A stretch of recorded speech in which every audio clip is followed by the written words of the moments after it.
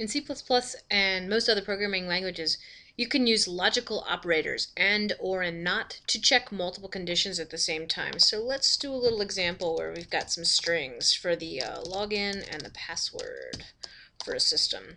And we'll ask the user for the login, and then we'll ask the user for the password. And then we'll make some decisions and output some stuff based on what they've entered. So let's check for the case where they gave us the correct one for both of them. So let's say if the login is equal to Sparkle Pony and the password is equal to what can we put as the password? Snickle Fritz. Then we know that we've got both right, so we can say welcome to the system. Oh. Alright.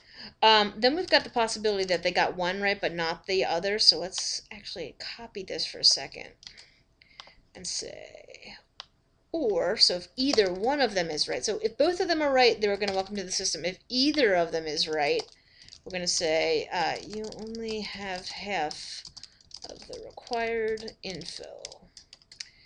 And if neither of them is right, no way. So we're going to check if both of them are right. That's what AND is used to do. Then we're saying welcome to the system. Oh, else if the login is Sparkle Pony or the password Snickle Fritz, then we'll say only have half the required info, else no way.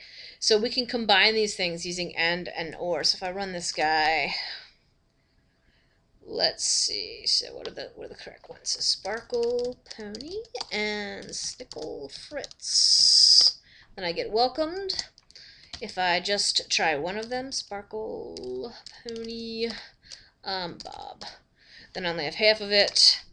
Or if I do Bob and then Snickle Fritz, I still only have half of it.